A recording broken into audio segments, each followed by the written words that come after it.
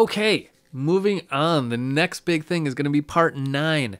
Part 9 is coming soon. I'm going to be working on it right away. It's the next thing on my list to get done.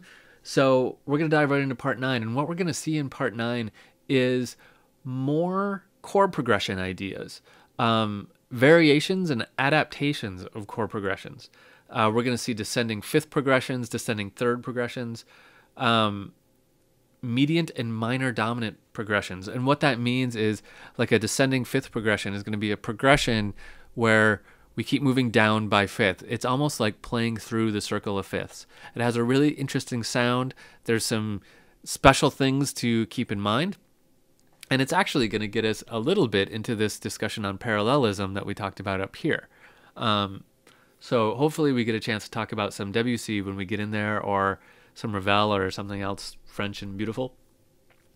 So there's a lot of chord progressions like that, not just the descending fifth progression, but similar things that we'll talk about jumping off that.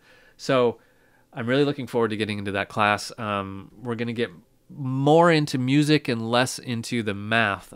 This class that you're just finishing, we got kind of mathy, I feel like. There was a lot of numbers. But we had to get it done. We had to get it out of the way. Now that's done. And hopefully in the next section, we can be a little more focused on just what do things sound like, and just talking about beautiful music again. So stick with me. Let's get into part 9 and let's have a good time.